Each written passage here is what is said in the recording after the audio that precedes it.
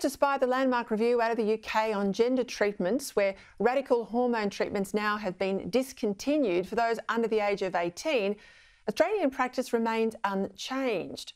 Worse still, we learned today after Freedom of Information applications that authorities in this country are not even tracking what child gets what drug or even their birth sex information. At least that's the official line for the largest such clinic in New South Wales called Maple Leaf House. This publicly funded gender clinic, so paid for by taxpayers, is based in Newcastle and claims to have no data on how many children it's putting on hormone treatments or doesn't even have the birth sex information. And just to give a perspective on how many referrals the clinics received last year alone, well, it had 443 new referrals, new patients, while the big gender clinic in Sydney at the hospital, Children's Hospital at Westmead, saw only 63 new referrals. For more on this, I'm joined by academic psychiatrist Dr Andrew Amos. Well, Andrew, thank you for your time. How is it that a major provider of gender medicine in this country can't provide this sort of basic information? Thanks, Peter. Good to be here. But look, that's an excellent question. And if you look closer, it's probably not that Maple Leaf House can't provide the data. It's more likely that they don't want to. So in my opinion, there's really only two plausible explanations why they don't systematically collect basic information about their patients and treatment. So first, the clinic probably doesn't want to collect and report information that might reveal their treatments are harming patients. And second, it basically confirms that no one's providing the type of oversight needed to ensure that they're providing high quality healthcare. So it's difficult to go much beyond those two reasons because we know so little about what happens in these clinics. But of course, that's exactly the problem we've been trying to get medical authorities to admit and then correct. Yeah, but Andrew, if I went down to my local GP and I get prescribed something, it'll get logged in the computer and I'll walk away with a script. And I guess if authorities, if Medicare or the PBS went into that clinic, they'd say, well, how many people have you given antibiotics to last week? And how many people have you put on the pill or any of the other sort of regular prescriptions? These guys are publicly funded.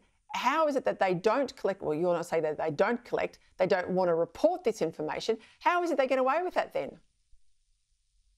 Well, look, it's a reasonably complicated situation, and Maple Leaf House have just started their practice, so they are still establishing how they go about things. But look, the way we describe it in medicine, what you want for high quality healthcare is to have clinical governance frameworks, and those are the systems essentially designed to ensure that the people providing the care are doing what they need to do. Data is absolutely the lifeblood of that type of system. That's generally implemented at state level. And one of the problems with this situation with gender medicine is that the lack of information that we've been provided makes it very difficult for outsiders to understand who's actually responsible for reporting in this area and therefore who needs to step up their game. Look, ultimately, somebody within New South Wales Health has to be responsible for what's going on at Maple Leaf House. And just by the pure fact that even with freedom of information requests, we can't get this information, suggests they're really not doing what they should be doing.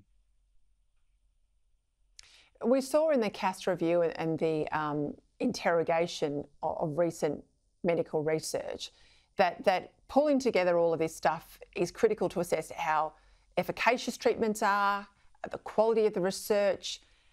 How can we make a similar judgment here in Australia if we don't even have this data? I mean, we haven't even had a CAS review, haven't had a statewide review, haven't had a national review.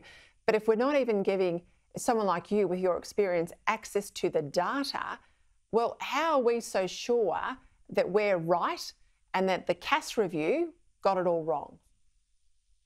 Oh, look, another fantastic question, Peter.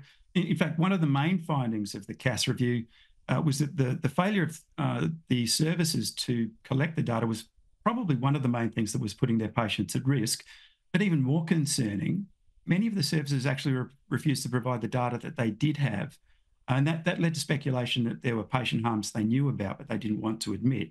So, look, I can't see any other reason a medical unit would have that information and not give it up than that they were trying to avoid something. I think absolutely we have reason to believe that's what's happening here. And there's certainly been an effort on the part of medical authorities to avoid looking at the CAS review.